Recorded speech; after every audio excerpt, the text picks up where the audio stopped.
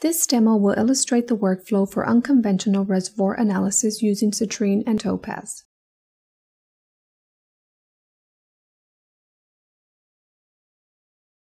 The workflow follows 3 steps: diagnostics to group wells, analysis of the well groups either with decline model or using Topaz,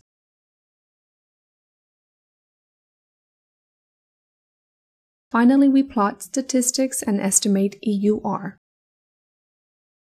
After loading the data, we start with the diagnostics. Here we characterize flow regimes, identify well performance, and create well groups. The groups can be compared and a type well selected for the analysis of a group. The All Wells default working set is shown in the selection panel.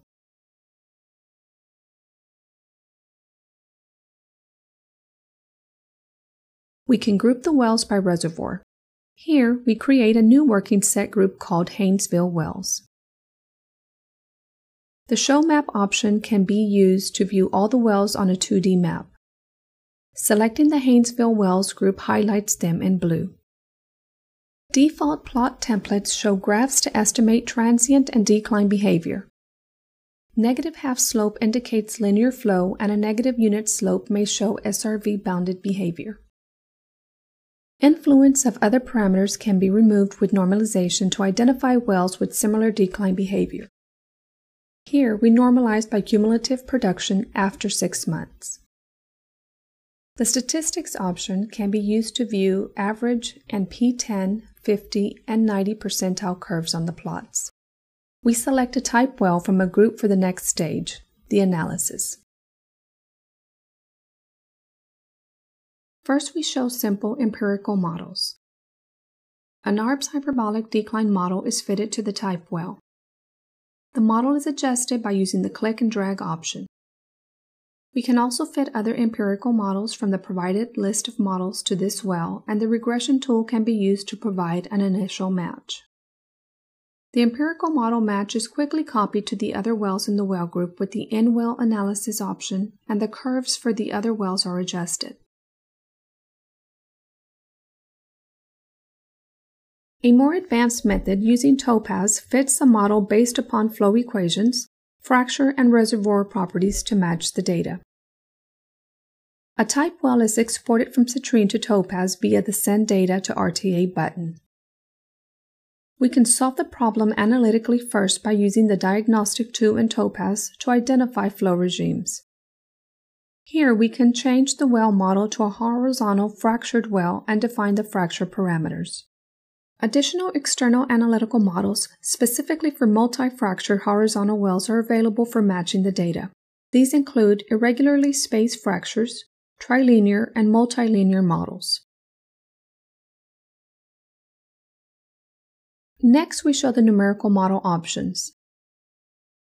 By solving the problem numerically, we can include more complex geometries and reservoir properties such as permeability, porosity, and thickness maps.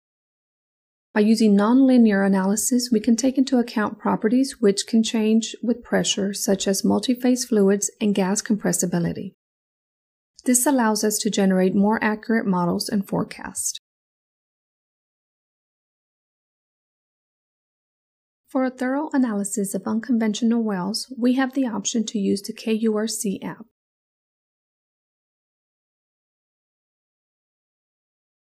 If fracture analysis or microseismic information is available, we can expand the numerical options to allow complex multiple fractures of different lengths and orientations. To model naturally fractured reservoirs, discrete fracture networks can be created. Once a model match is obtained, this Topaz model can be used as a decline curve to match the other wells. This representative well is transferred back to Citrine.